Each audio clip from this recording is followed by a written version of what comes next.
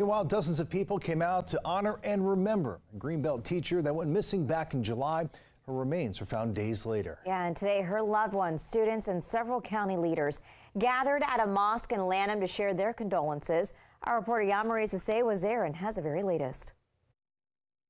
Yeah, it was a very emotional day for so many people as they cried, prayed, and said their last goodbyes to Miriam Sila, who was also known to her students as Madam Sila. Now, they tell me that the impact she's made will always be remembered. It was such a lovely lady, kind soul, and had such a love for teaching and the love for her kids that she taught. A Greenbelt teacher missed by many. I remember her as an incredible person who I really looked up to. On Friday, dozens of people came together at a mosque in Lanham to honor and remember Miriam Toure Sila. The bond that she created with us through the little things that she did are really special things that I'll remember. Sila went missing on July 29th after going for her daily walk at a park near her Greenbelt home. On August 1st, a dismembered body was found near a lake in Clinton, Maryland, and through DNA, police identified it as Sila's. The suspect, Harold Landon III, was arrested and charged a month later.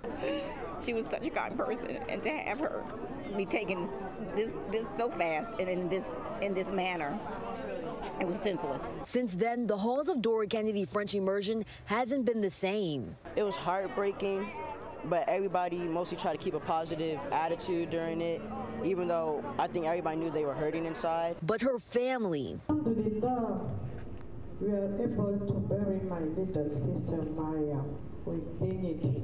Co-workers, students, and community will forever remember the impact she's had on their lives. I hope she can see this. I said I hope she's looking down and seeing all the love that people felt for her.